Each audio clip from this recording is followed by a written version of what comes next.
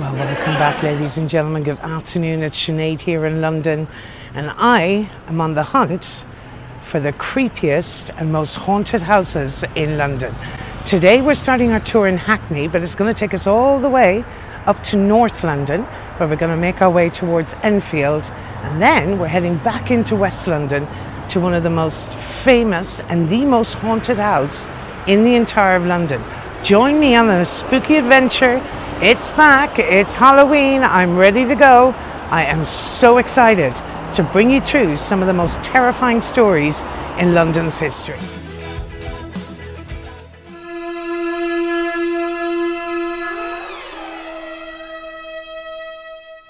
Now, I'm in North London. It's the furthest north I've ever come in London. And this house, ladies and gents, although residential now, and this very quiet council semi-detached house here in Enfield, was the site of one of Britain's best well-known ghost stories.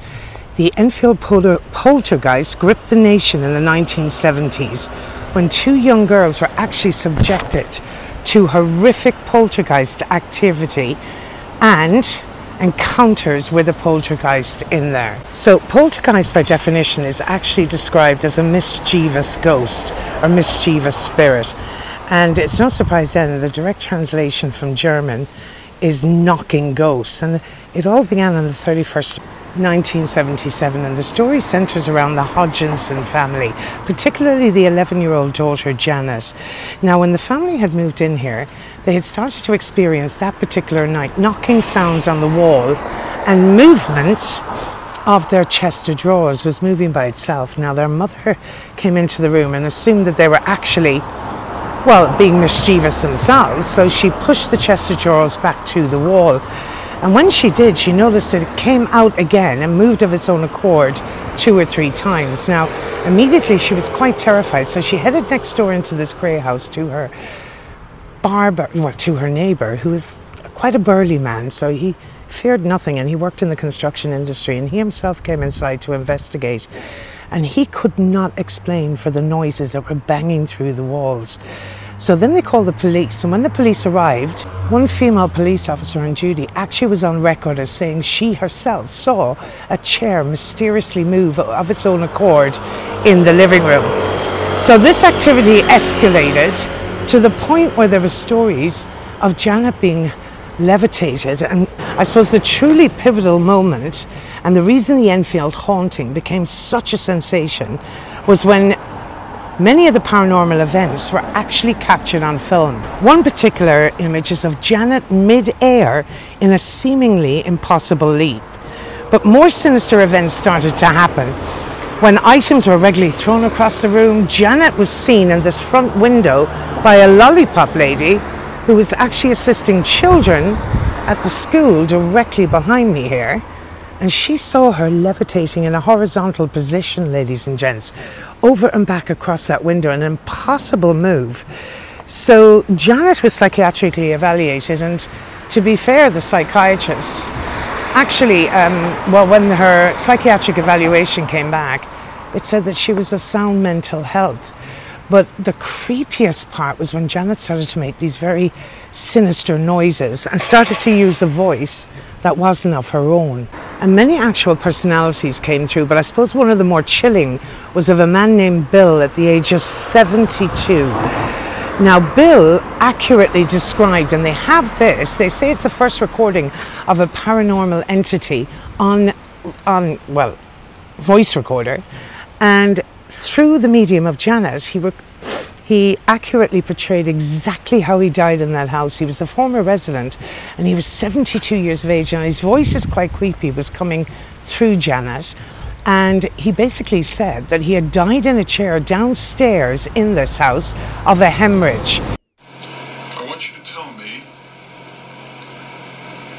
whether you remember what happened to you when you died.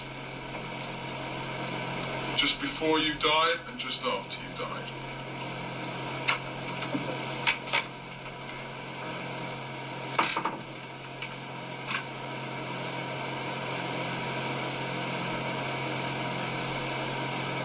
Days before I died, I had a hot wind blowing. Then I had the language, and I fell asleep, and I died in a chair in the corner downstairs. Now later on, Bill's son was interviewed and he corroborated the story and said that's exactly how his father died. Now for years people suspected it was some sort of a hoax, but the truth is it was the inspiration for the movie The Conjuring 2. So Hollywood called then and made that blockbuster movie about the Hodgkinson girls.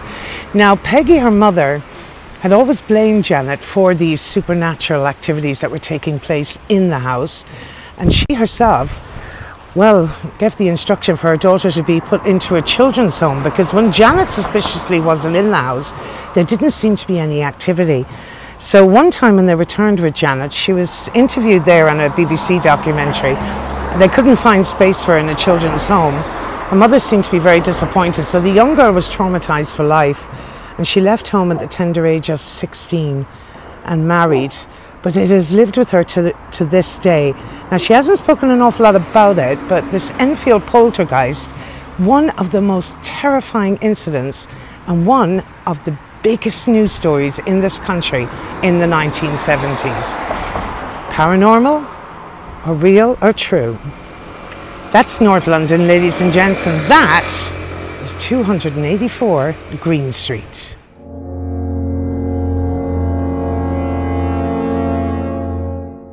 Ladies and gentlemen, welcome to Sutton House and Breaker's Yard, said to be one of the most haunted places in Hackney in East London. The stunning Tudor house is located here in the heart of Hackney. It was built in 1535 by a courtier of Henry VIII. His name was Ralph Sadler. Now, since it was built, it has been home to French Huguenot silk weavers. It has been home to schoolmistresses, clergy and merchants. And the house had fallen into disrepair in the 1990s, but was taken over of the National Trust. Now, dogs can be heard wailing from here in the middle of the night. Many locals have reported hearing them barking and wailing. Those dogs are said to be the dogs of a wool merchant called John Mackle, who lived here from 1550 to 1558. Now, apparently when dogs are brought here to the house today, they become rigid and transfixed by something that they see on the stairs, something that's not visible to the naked eye. Now, it was also featured on the TV show Ghost Hunters, where one celebrity by the name of Lee Ryan, he was a member of the band Blue, he was absolutely terrified out of his wits when a table began to levitate inside this house. Now, one previous manager of the house was awoken at 3 a.m. one night in the morning to the sound of very loud classical music. And when she went in search of the source of the sound of this music, she headed down to what was a living room where there was a harpsichord inside. And when she turned the key on the door, it was so loud that the minute she turned the key on the door, however, the music ceased. So one other very famous story is of the Grey Lady, who can be spotted and seen through the windows here at night time, haunting through the grounds. Now, that Grey Lady is usually seen in a blue dress in the nursery, ladies and gents. And the old nursery is where the Grey Lady appears. She's said to be waiting for her two children. She herself had died in childbirth, and so did both her twins. They died in infancy, but it doesn't stop her from actually coming here to try to find her dead babies. Now, the creepy atmosphere around here is quite, I don't know, you can feel a vibe or energy around here. There's no doubt about that. Now, legend also has it that when an archaeology student stayed here in the house in the 1990s, he woke in the dead of night to find this Grey Lady standing over his bed and shaking the bed violently, as if to say, "Get out of my bed." Now, the White Lady as well, the ghost of a White Lady, is said to be Frances, the wife of John Mackle, the younger, and she was the lady actually who is said to have died in childbirth. So there's been so many reports of drops in temperature in this house, banging, unexplained banging and levitating objects. It is said to be, as I said, one of the most terrifying places to visit in London. Now, this is the Platinum Garden, this creepy little caravan is decked out in quite the most, I don't know, haunted of ways, if you like. The decor seems quite eerie and creepy for a small living space. But it's now run by the National Trust, ladies and gents. And people have experienced, when walking through the building, somebody tapping their shoulder and the unexplained noises and the bangings. Is it haunted? Is it another paranormal phenomenon in London? And this is the famous Sutton House in Breaker's Yard. And let's have a little look at the front, give us a little bit more history. The oldest house in Hackney. There's absolutely an eerie atmosphere here, folks. There's no doubt in my mind. And what it says here is Sutton House, the building was given to the National Trust by W.A. Roberts in memory of his brothers Norman Cairns, Roberts captain, 2nd Battalion Hampshire Regiment, who died the 20th of June 1917. So that is, without a question or doubt, the creepiest, most terrifying home in East London. It's through these windows where the dogs can be heard barking at night and wailing, and the grey and the white lady, one of those ladies wearing a blue dress, can be seen. Our spectral sights can be seen through the windows by the residents and the locals here in Hackney. And this is Breaker's Yard, right around the back of the house, ladies and gents. It's a wonderful little community garden now. There's a potting shed and herb garden around the area. That looks quite ominous and creepy too, doesn't it? In the background. So you can tour this. It costs about £9. Are run by the National Trust. But apparently, much to my disappointment after coming down here, only open certain days of the week. And they are open Fridays and Sundays. Ooh, that made me jump. The schoolyard in the back.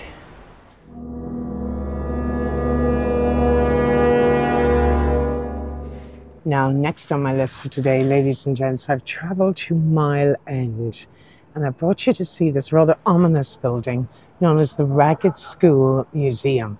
Now, we're in the East End, and it was no surprise that in Victorian London, the East End was one of the worst third world slums known to humanity. Crime was rife, rape, murder, sexual crime, but also poverty and disease was rampant. And the poverty on the streets affected thousands and thousands of children. A lot of children were abandoned by parents who couldn't afford to feed them, living in pickpocketing gangs all over the East End. And one chap by the name of Dr. Bernardo, he came here from Ireland in 1866, and when he arrived, he was greeted by these streets of poverty-stricken children. In 1867, he opened up his first school, and this is one of the largest. He converted 3 warehouses into schools for impoverished kids, giving them an opportunity for an education, a roof over their head, and food. Now, this building in particular is renowned for being one of the most haunted in schools in Britain. According to ghost hunters who have regularly used the site, they say it's the most haunted building they have ever encountered. Because whilst inside these buildings, in the classrooms, the children, the conditions were horrendous, and treatment of these children was said to be incredibly harsh. And to this day, it's the spirits of those children who are said to actually haunt this building. So countless strange occurrences have happened over the years. They've been reported by visitors and staff alike of poltergeist activity, dark shadowed figures spotted, disembodied voices, and even full apparitions. The sounds of laughing and crying children can be heard coming from empty rooms in here, and running footsteps and banging doors. Now, it does certainly look quite creepy, and there are guided tours available inside there. The basement is said to be the most haunted, however, by a dark, lonely figure, and balls of light appear in darkened rooms on a regular basis. So it wouldn't be surprising, considered the tortured souls of these children are are still haunting the building of Dr. Bernardo's Ragged School Museum here in Mile End in the East End of London.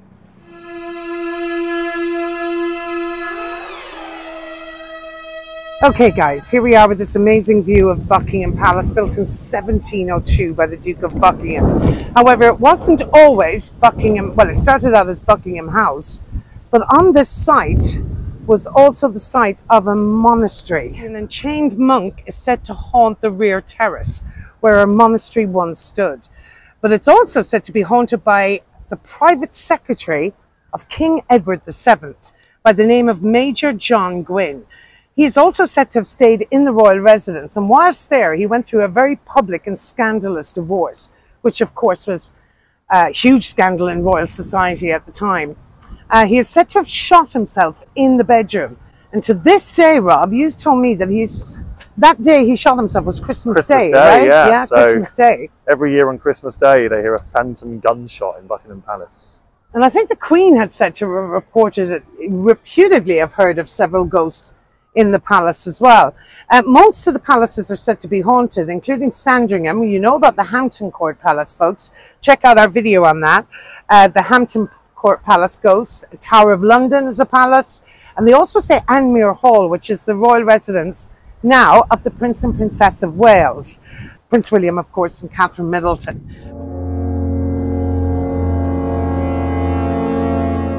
Okay guys, so we've made it here to Berkeley Square, which I had mispronounced in my previous Mayfair video, and we do this area in much more in depth in the Mayfair video, so check that out you guys. And I want to show you first, just to give you a hint of what's ahead of us. Now this is Annabelle's, the private members only club. There's a 4,000 people strong waiting list to get inside the door here. Very strict dress code, very famous members only club.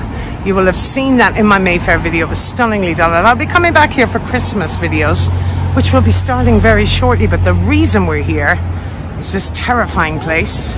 We're heading down here to the former home of the Prime Minister George Canning. This is 50 Berkeley Square, said to be the most haunted place in London.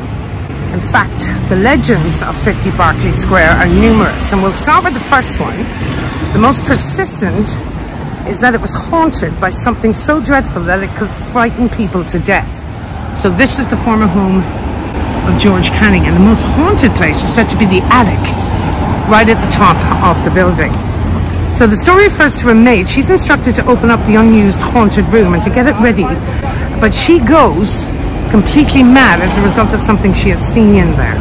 The apparition was said to have been almost like a sea life creature with tentacles that came at her, and she died not long after in the hospital of complete and utter shock, going to her grave without ever explaining to anyone what she saw inside the building. We're going to go all the way back to 1789, and this story centers around a young little girl that lived in here, and her name was Adeline, who was terrorized by her uncle, terrorized with physical and sexual abuse. She is said to have thrown herself from the top floor and impaled herself on the railings below to escape the unwanted advances of her uncle. Now, every now and then, apparently the apparition of this girl appearing in the window and disappearing happens quite frequently. Now, it's also suggested that a child was murdered by her nanny inside this building. And when George Canning, the Prime Minister, lived here, it is said he kept a journal of haunted experiences, including banging noises and sounds of movements in the house. That will take us then to the 1850s, and a gentleman by the name of Thomas More, a jilted lover and the inspiration for one of the greatest characters in Charles Dickens' books, Great Expectations, Miss Havisham. Now, in Great Expectations, Miss Havisham is a woman abandoned at her wedding, and she lives out the rest of her life in an empty house, trying to preserve her youth and innocence while progressing into insanity. Now, direct links have never been made specifically between Thomas Myers and Miss Havisham. However, he did live at Berkeley Square whilst this book was being written by Charles Dickens. Now, Thomas Myers, again, the same story, lived in the building on his own as a recluse after being jilted at the altar by his lover. He is said to have descended into horrendous periods of insanity, and the only time he was ever seen, the building went into serious disrepair, which became very obvious in the area, of course, amongst the elite houses here and the beautiful homes. The only time he was seen was when he opened the door to let his staff in who had taken care of him, and he took to sleeping always during the day and only appearing at night time by candlelight. But some suggest he took part in the dark arts in the basement of the building, and they believe that these dark arts had awoken the sea-like creature that was to become the main vision inside the building for years later. Okay, so the story then comes to a chap called Robert Warboys in the 1850s. Apparently he died after his shock after his experience inside 50 Berkeley Square. That night that led to his death, he had requested to be left alone, and he said he would ring a bell once if he expected any activity, but he would ring the bell twice if he needed any help. So the bell rang twice, and it was reputed he was found dead in the building, in the bed, in the attic, with a terrifying look of shock on his face. Now, another chap called Lord George Litterton and his drinking buddies, they stayed in the attic, but he saw, he said, a figure in the darkness in the middle of the night, and he reached for his gun. He shot his gun and swore he saw this figure drop to the floor in front of him, but no evidence corroborated that story the following morning. He is said to have died himself by taking his own life 4 years later. Okay, folks, so that's another one wrapped. Hope you enjoyed this one, ladies and gents. And if you did, please don't forget to hit that subscribe button, like and share. It truly does help us and help the channel. Thanks for watching. Sinead here with Free Tours by Foot.